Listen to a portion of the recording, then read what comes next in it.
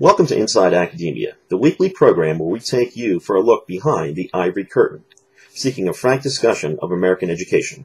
I'm your host, Andy Nash. My guest this week is Dr. Christian Brady. Dr. Christian Brady is the Dean of the Schreyer Honors College at Penn State University.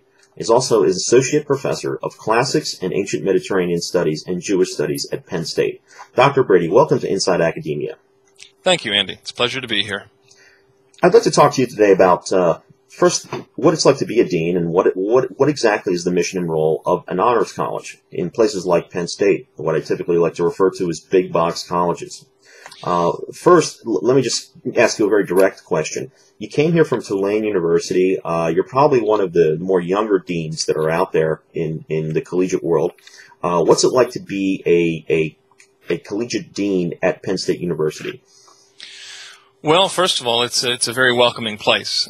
Just finishing my fifth year, it hardly feels like it, and it is true. I'm a good bit younger than most of my colleagues here and elsewhere. I won't say how much younger, but everybody has been incredibly welcoming. It is an incredibly collaborative place, Penn State. You might have to unpack for me your big box descriptor at some point, but collaborative is the key word for honors programs and colleges. We don't have faculty of our own in 9 times out of 10. And so all the courses that are offered, the things that we do are by collaboration, the goodwill and good graces of the departments and the faculty willing to offer their time. All right, and then let's talk a little bit about the honors college. In any given university where there is an honors college, it's typically characterized usually by small classes and interactive environments for students both within and outside of the classroom. At Penn State University, they live in the same residence hall, which is also common to many other schools, and they really have that real classical sort of traditional university experience where they get to have bull sessions with one another, and they get to experience what it really is like to be in a colloquial style setting, which normally anymore isn't really common until you get to the graduate level. Many students in universities these days seem to not have that experience unless they're in an honors college.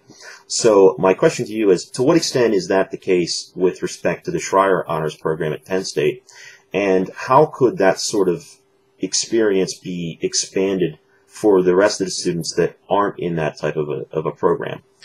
Well, I would say, first of all, most of our students at Penn State and other large universities do have smaller class size and opportunities. It's not as the idea of several hundred-person lectures and things. We certainly have them. There are only, however, less than a dozen such courses at University Park at Penn State for the entire university. So the image of a large, impersonal college experience at a major university is not really one that's grounded terribly well in reality. Our students do benefit from having smaller class sizes in their honors courses. There are no more than 24 students there, and they get a faculty advisor from day one, which is important in terms of helping the students get a good sense from the faculty directly of the field that they're interested in going into. Now, on the other hand, the staff advisors are actually the ones who often know the details about meeting all your general education requirements and the ins and outs, and I admit, as a faculty member, we're often unaware of some of those more bureaucratic type of offerings. And so, in fact, for us at the Schreyer Honors College, we have good collaborative relationships between the full-time staff advisors and our faculty, who are really in the role of a mentor. So with the Schreyer Honors College at Penn State, I can state it short and succinctly. Actually, we're in our recruitment session. We've made our offers to our students. We had over 2,900 applications for 300 spots this year. And the way we put it is that the Schreyer Honors College provides you with the opportunity to have the best of both worlds. A top-notch Research One institution that is Penn State, all the resources that come with it, major lab space, major grants, the programs you can be a part of, but the small, intimate, collegiate experience that you usually associate with a small liberal arts college. Looking at the program academically, as you may know, when you typically go to a classical liberal arts college, the core curriculum from freshman year through senior year is very comprehensive, and it's very structured in the sense that they start you out learning canonical things from day one all the way up until the very end of the very fourth year, or the fifth year, as it is in some cases. To what extent is there that sort of comprehensiveness for the honors student at a place like Penn State? Well, the honor students at Penn State don't take any different courses than the other students in terms of what is being offered. There will be honors sections of the regular courses. Penn State University is actually fairly strong in terms of having a core curriculum offer, these general education requirements, whether you're an engineering student, science student, or a philosophy major, for example, in liberal arts.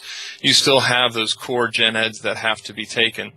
There are very few honors programs, and frankly, very few liberal arts colleges anymore that have a lockstep curriculum all the way through. University of Texas Plan 2 is about the only one I know of in terms of an honors program that has such a core course that everybody has to take. Okay, well, the reason I ask is because I've interviewed a number of other people, and one of whom was the American Council of Trustees and Alumni. Mm-hmm. And they have a website called whatwilltheylearn.com in which they looked at several universities, public universities, state universities, and so on, and they identified about 7 core areas of what they feel would be necessary for a college graduate to achieve a level of proficiency in things like economics, U.S. history, and so on and so forth, mathematics, composition, and literature, etc. And most of the schools that they've looked at said that they usually, on average, have anywhere between 2 and 5 requirements met, meaning that they actually require the students to take a specific course in U.S. history, for example, or in economics. At Penn State, they graded it as having 3 or 4 out of the 7. For example, there's a U.S. cultures requirement, but not a U.S. history requirement. And then within that, you get to choose from many, many courses, some of which are sort of obscure or on the periphery. And consequently, that leads to a student potentially graduating with huge gaps in their knowledge and not necessarily being proficient in either civics or, for example, in economics or core things that we would expect a college graduate to be, a productive citizen and everything in a modern world to know. So I would imagine that an honor student would be the exception to that, would have some comprehensive degree of all those areas. Can you speak to that? Well, I can't speak specifically to this, what will they learn? I don't know the site. But as I said, our honors students have the same expectations as a regular Penn State student. There's only one course we require from them, which is English 30, an honors version of English, and they all must do their thesis. I think the difficulty, Andy, is that there are lots of different constituents and groups out there saying, we know what is a core curriculum that students must know when they graduate. If you're an engineering student, there is an accrediting body that says, here are the core things you need to know for engineering. If you're a business student, here are core things you need to know about business. In our own disciplines, within liberal arts, for example, in my field, we would say, okay, here are the things we believe you must know in Jewish studies. Right. Those are a lot of tensions pulling in a lot of different directions. I think the core general education requirements that are required of our students at Penn State mean that the vast majority of our students graduate with a good, broad base of understanding with the opportunity to concentrate in the specific areas that they're most interested in.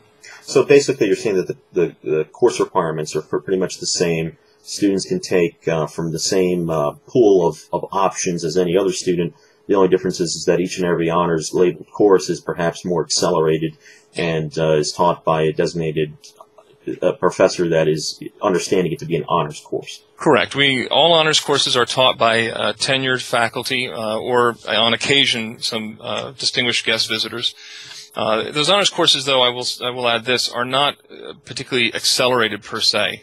And they're not just harder for the sake of being harder. I'll give my own example. If I'm teaching Intro to Hebrew Bible, ordinarily we'll have a textbook and we'll read the biblical text. There's a lot of material to get through, a couple thousand years worth of history there.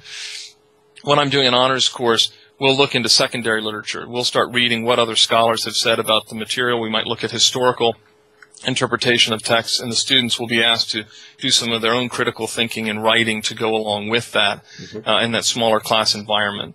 Mathematics, for example, honors math is much more theoretical, as opposed to a more practical side of math. So those are the kind of distinctions you get by discipline. Approximately how many students are in the Shire Honors program at Penn State? We have just under 1,700 students. We take in 300 students as first-year scholars coming in as freshmen. Then we also have the Gateway, where students can come in through their departments and as early as their sophomore year, but no later than having 4 semesters, which, unless you're architecture, that means you come in as a junior. And last year we took in 365 students as Gateway scholars. Yeah, I wanted to ask you quickly a question about social media. I understand you're a big advocate of the use of social media in the class. Can you just quickly describe what exactly you folks do in this modern age of all this technology that we have today? Well, there's sort of 2 categories. You mentioned in the class. I don't spend as much time in the classroom now as I'd like. In that context, we're using things like blogging for, instead of submitting papers, our students are submitting their writing in blogs, and they're commenting on one another. We use such services as delicious tags to highlight articles and things so everybody can share them. In my administrative role, I have a Twitter account. I have a couple of blogs that I use. I do podcast interviews with alumni and distinguished visitors. And so we use all of that to push the media out there, to speak directly to our students and the parents of our students. On the blog I posted recently about the budget situation and what impact that will or won't be having on the Honors College programming. So I think it's very important. It's very reactive. Of course, Facebook as well. Not only do I have a personal account, but we have a college account and so on. Okay, and how interactive is this within each and every class for the honors classes in particular? It depends. You know, the College of Liberal Arts there are an awful lot of faculty who are engaging in use of social media in the classroom. Christopher Long is our new associate dean in the College of Liberal Arts and a professor of philosophy. It would be a great person for you to talk with about a number of your questions, including use of social media. So the blogging platform is being used extensively. Podcasting, my brother, who has been teaching supply chain down at Harrisburg, Capital College in Harrisburg, has his students do a podcast interview of a business leader in the area, and that's one of their assignments. It's a collaborative project. It gets them engaging directly with people in the field.